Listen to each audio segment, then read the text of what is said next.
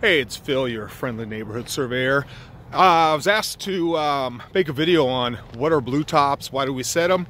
So, I'm at a job here out in Menifee, California, and it's a big housing tract. There's 270 lots here. So we were asked to set blue tops a little while back, so I'm going to find some of our old ones and kind of explain why we set them and how we set them. So this job here, it's been hit with a lot of rain and stuff like that lately, but blue tops, what they're normally, or what they're used for, is for the grader to grade the pad to its pad elevation, so that the house can be built on it later. Or, you know, if it's a building, the pad has to be at a certain elevation so water drains, what have you. But the blue top itself is a hub. Normally it can be a 2x2, it can be a 1x2, whatever your company sets. So we use 1x2s and for the most part. And so the hubs are set at the exact elevation of the pad grade, and then the grader will normally set up a laser and then grade the pad according to the blue top. Found me a rock. But now with the graders using GPS and everything so much, we don't set as many blue tops as we used to. Or if we do set blue tops, it's maybe like every fourth pad, or you know, just as a almost as a certification that the pad's been graded.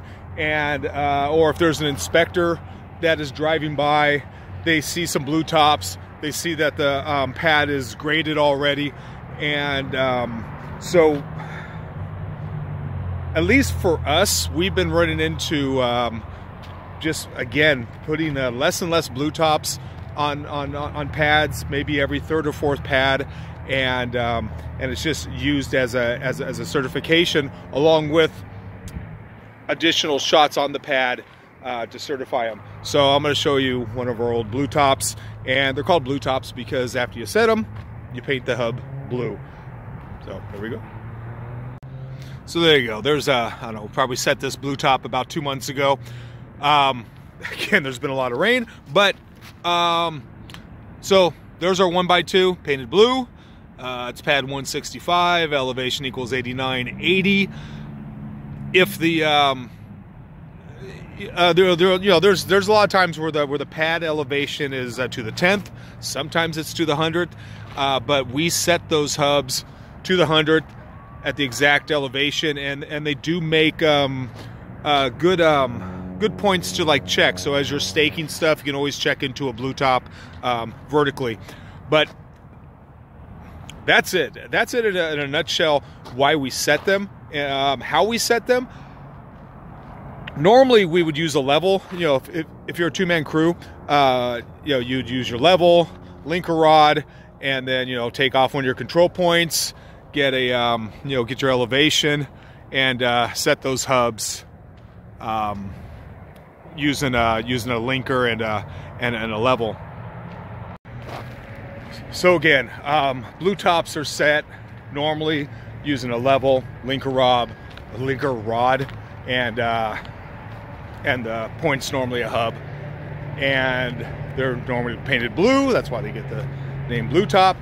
You can put a feather on them. It's however your company decides to do them, but they are normally placed on a pad, and you can have multiple blue tops on one pad. If it's a large pad, you know, maybe they need several, you know, to get the grading done. And also it's kind of like liability, to where if somebody grades a pad based on your blue tops, they can always come back and say, well, we just went off the surveyor's blue tops. So that's why it is good to use a level, and you know, set them to the 100th. And but they are normally just set for house pads and for building pads. And depending on where you're working, sometimes the city or the county requires certification of those pads. So setting the blue tops gives the grader something to work off of. It releases liability from them, and then after they've graded the pad, then you can always come back and certify it, make sure that everything's fine. So if you have any questions, leave them in the comment. But that's blue tops in a nutshell. Survey out.